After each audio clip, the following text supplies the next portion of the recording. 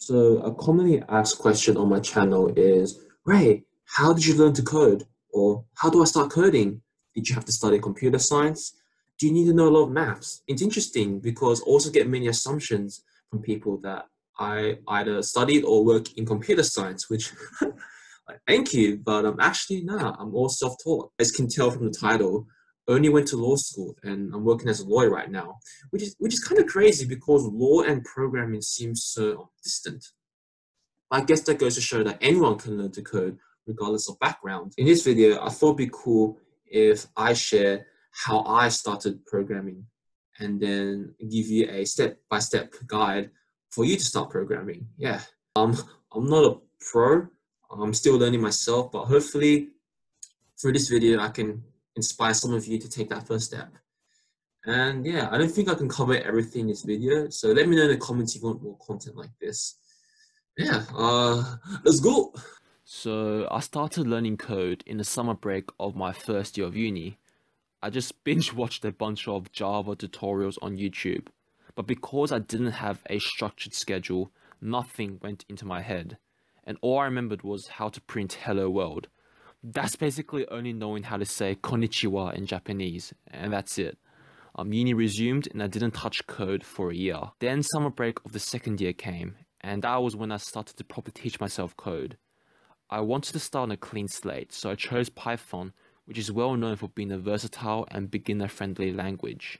And the turning point was this book, which was, it was fantastic because it had a step-by-step tutorial on how to build an alien invasion game, which OMG, I can actually show you right now. Oh, yeah, it works. Yes, it's a very simple game, but at the time, I was so happy because it was the first time that I built something tangible. Yeah, and I guess that's important, confidence. After that, I deleted the game and rebuilt it, deleted again and rebuilt it. I repeated this process until I could finally build a game without following the tutorial. That really helped me consolidate my understanding of the basics.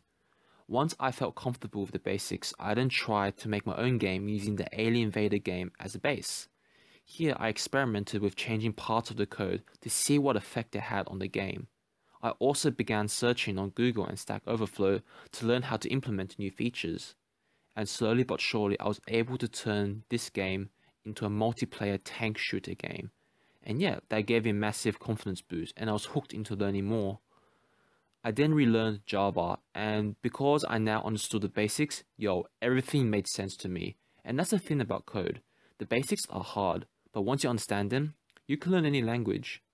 And since then, I've been building projects for fun, whether it be improving my productivity at work or for this channel. Basically, whenever I get annoyed at something or inspired to do something, I'll think to myself, how can I use code to automate that thing? I will then research and learn on the go.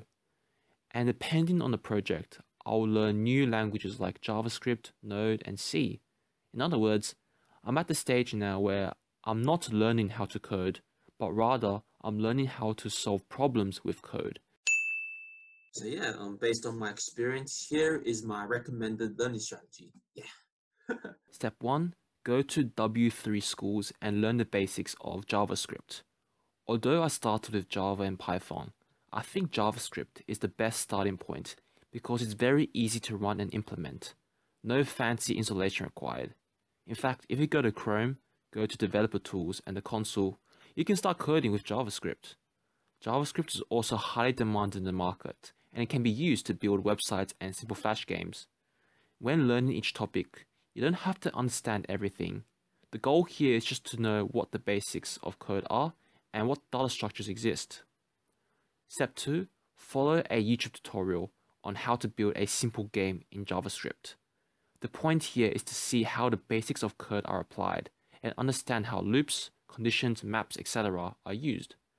Step 3. Delete the game and rebuild it as many times as possible until you can finally build a game without following the tutorial. Don't just memorize the code, learn how to understand the code. Be the code. Step 4. Experiment and transform the game into another game. Learn how to search new techniques and features on Google and Stack Overflow. Be a research god. Step 5. Start creating your own projects and learn whatever is necessary to build that project. So yeah, you don't need to be a genius to learn how to code.